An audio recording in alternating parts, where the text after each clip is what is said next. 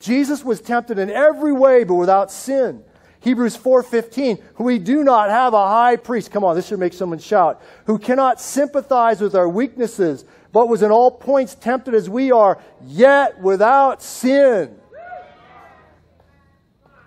It's not a sin to be tempted. Sin happens when you give in to the temptation.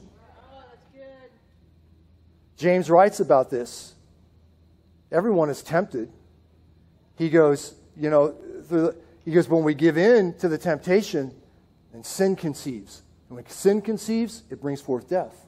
So you've got to recognize the temptation. Just don't give into it. Jesus shows us, as fully God and fully man, how to live on this planet free of temptation. Completely submitted to the Father, to God's Word, walking in relationship with Him. Now the good news about Hebrews 4:15 is what follows, Hebrews 4:16. And the writer says, therefore, listen, because we have a high priest, right, who was never tempted without any sin, we can then come boldly before the throne of grace to ask for grace and mercy to help in our time of need.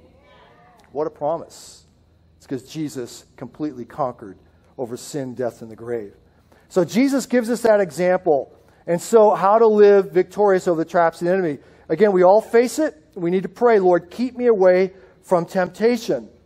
Prayer then can help us avoid the pitfalls, the schemes, and the traps of the enemy.